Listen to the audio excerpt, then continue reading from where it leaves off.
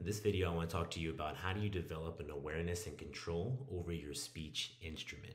Now, to review the videos of this Flow School 3 series, our goal here is to find a sense of belonging and fit into a foreign language environment, and that requires us to cultivate a perspectival situational awareness of knowing what to do at what time, and that is itself based on us knowing what to do, which in this case, in language, I am making movements with my mouth, with my speech instrument.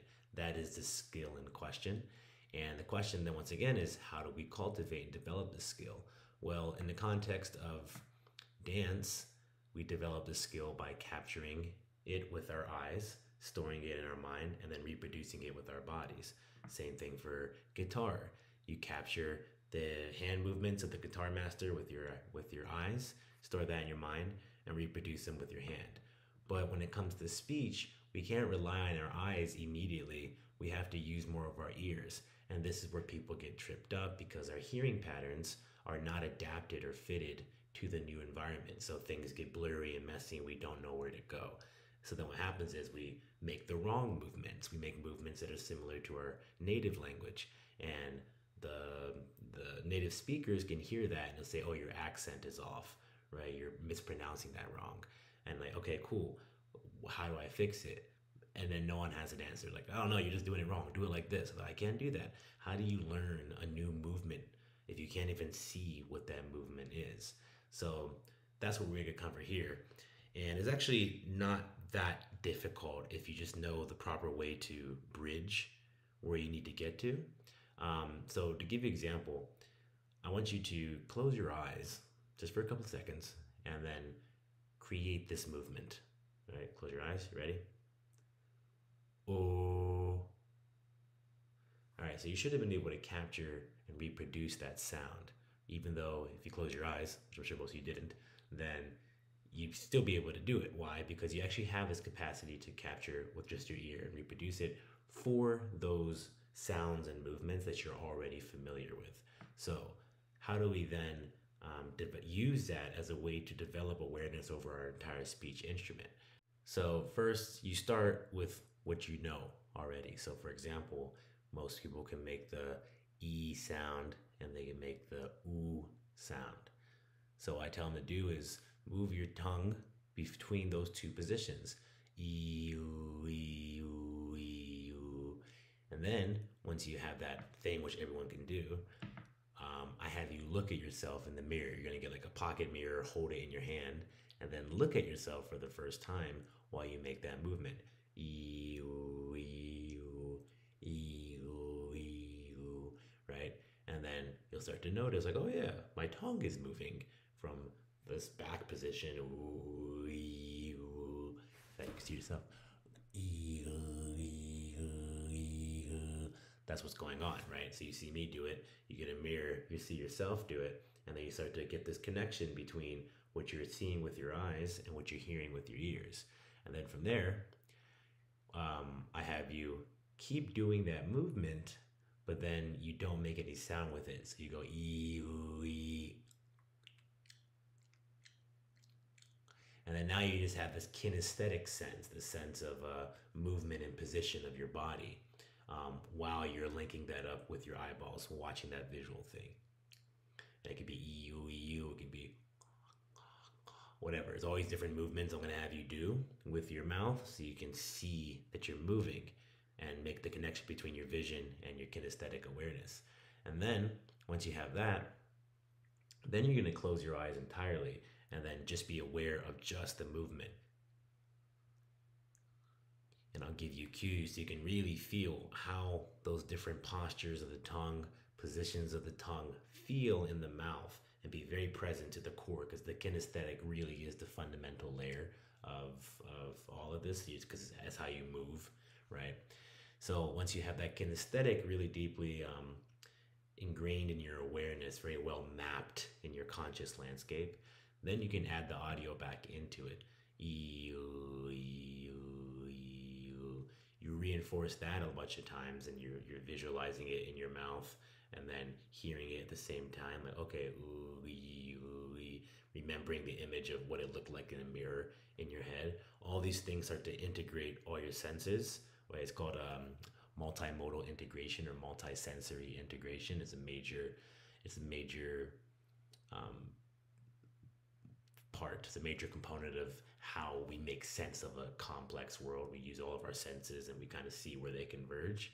And once we integrate all those things, then you really have the sound, or you have an understanding and awareness of what that sound, what that movement is.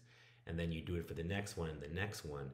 And then we start looking at how they relate to each other. Where do I need to move to get from sound number one to sound number two, et cetera, et cetera. And we do that, and we map all of it together in a coherent whole using a diagram or a schema, right? And that's the final piece of it, is being able to map all your senses, the EU, and then put that to a diagram, right? And the diagram allows you to see how they're all related to each other in the same physical space. So what's that look like?